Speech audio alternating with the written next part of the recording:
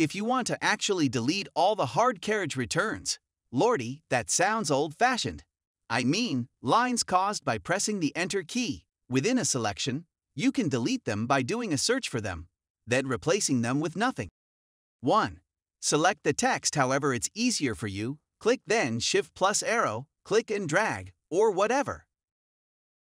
2. Press Ctrl plus H to open the Replace dialog box. 3. If you see a More button in the lower left-hand corner, press it. This opens the search options. 4.